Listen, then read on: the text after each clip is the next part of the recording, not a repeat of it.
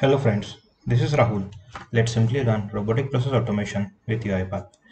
In this video, we will see how to download the file from the SharePoint location onto our local machine or server. Let's move on to the UiPath Studio.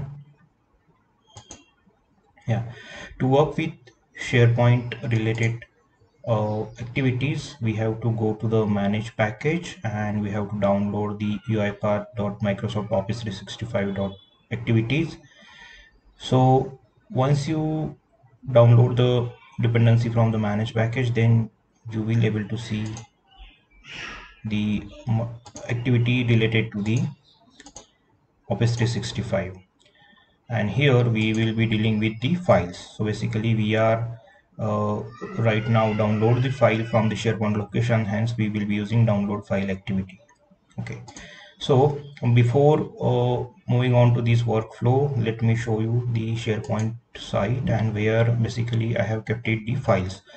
So basically I have this is something the root directory document, and under that we have folder called dev, and under that we have a folder called subfolder 2, and here the book.xls, this one of the file that we will be going to download in this particular scenario. And another file that will be download, this is something from the root directory, which is book1.xls. Yeah, so these two files we will be going to download in this video onto our local machine. Now let's move on to the UiPath Studio again. Here we have used basically Office 365 scope activity, and here we have provided the application secret key, application ID, again service that we have choose as files and shared, and we again we have provided the tenant ID and the authentication something, yeah, authentication type that we have basically provided that application ID and a secret key.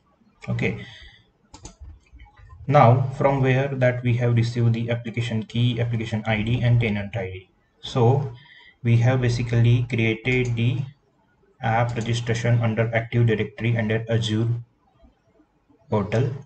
So here if I go on to the home, then I move on to the Azure Active Directory. Under Azure Active Directory that we have application registration, app registration, and here basically we have created one app registration called UiPath.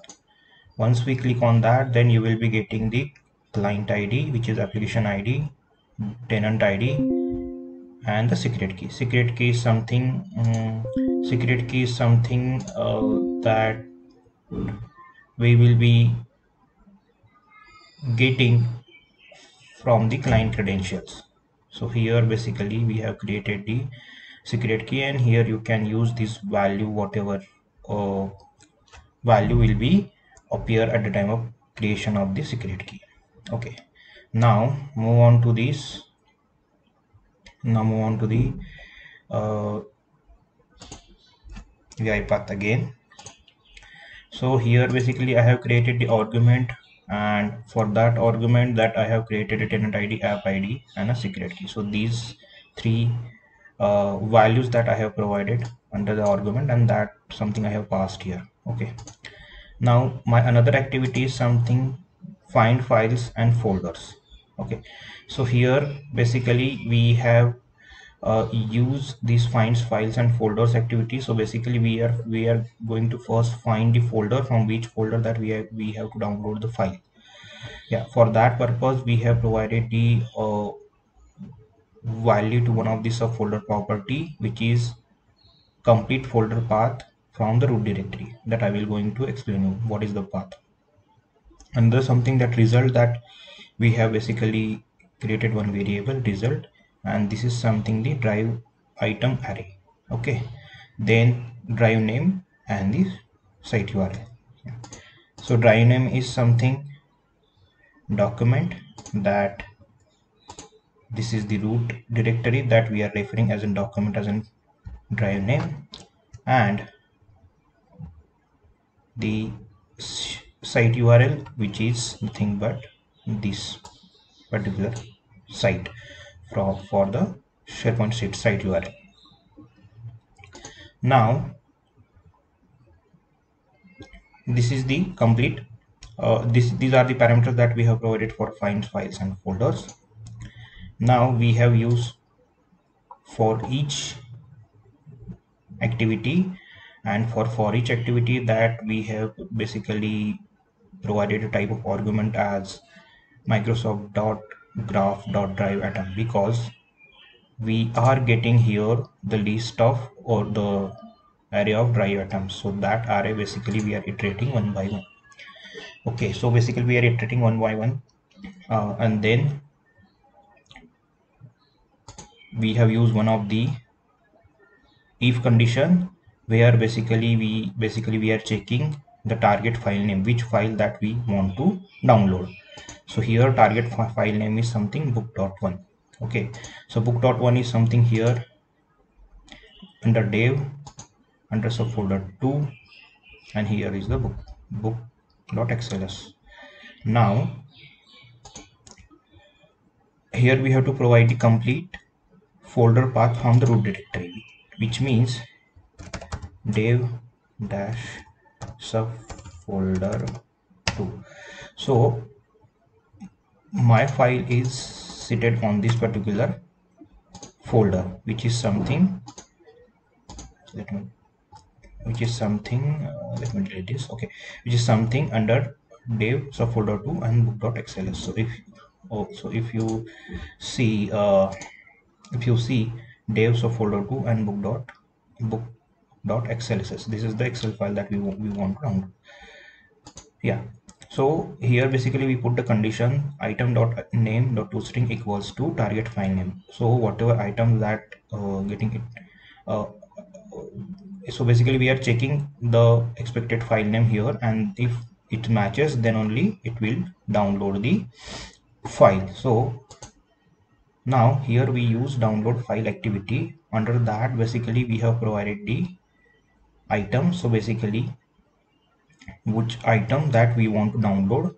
So this is something the item that we have called it, passed it here, and then download as file. So basically targeted path, so where exactly we want to download. So basically we are using this particular project folder location. Just for your understanding, I have given a complete path. So this is something the path, and here basically we can download the file. Now let's run this workflow.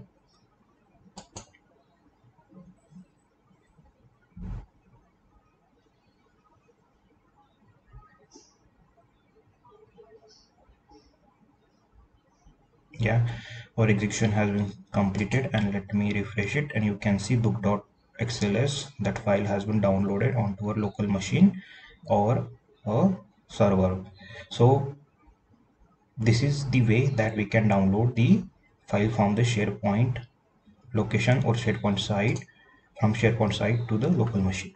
Now this is something that we have done from one of the folder. Under that folder there is another subfolder, and under that we have a file that we want to download it. Now what we can do, we want to download this book1.xls file, which is seated onto the root directory under this document. So for that purpose, what we can do, we will simply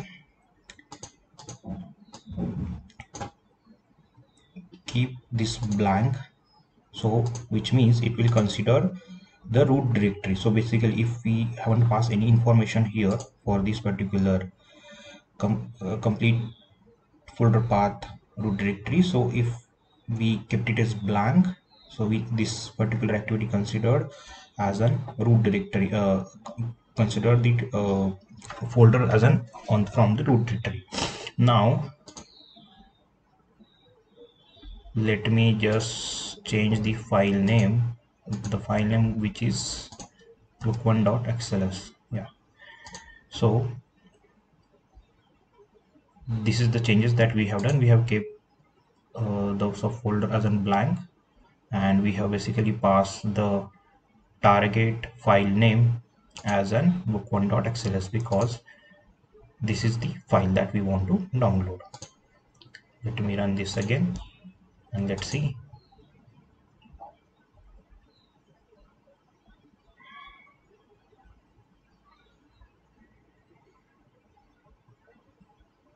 Okay, execution is successful. Let me refresh this, and you can see the book1.xls file has been downloaded from the SharePoint onto our local machine. So this is the way that we can download the files from any folder or any location from SharePoint onto our local machine or a server. So the key point is here something, basically the type of argument. So if the type of argument we have to pass here Microsoft.graph.drive atom, because we are iterating the drive atom here, whatever the collection that we receive from the find files and folders activity. So this is something the drive atom. So this is the key point, I would say, for this particular activity. Once you provided the correct argument, then definitely you would not see any issues. Yeah, so this is the way that you can download these files from any location from SharePoint onto your local machine. Yeah, thanks for watching. If you have any comments, please write it into comment box. Thanks for watching. Yeah, bye bye.